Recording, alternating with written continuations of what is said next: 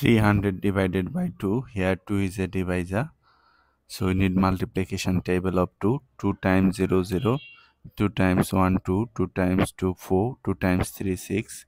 2 times 4, 8. To find out the multiplication table of 2, just add 2 with the previous step. 0 plus 2, 2. 2 plus 2, 4.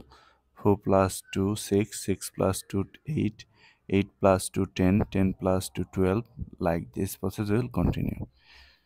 2 goes into our current dividend 3 how many times?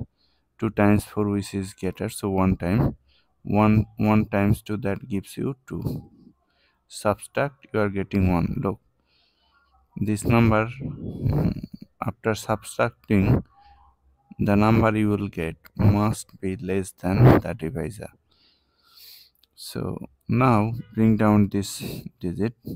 2 goes into 10 how many times? 2 goes into 10 5 times. 5 times 2, 10. Subtract 0. Bring down this 0.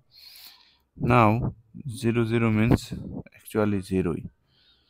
2 goes into 0. 2 goes into 0 0 times. 0 times 2, 0. Subtract 0.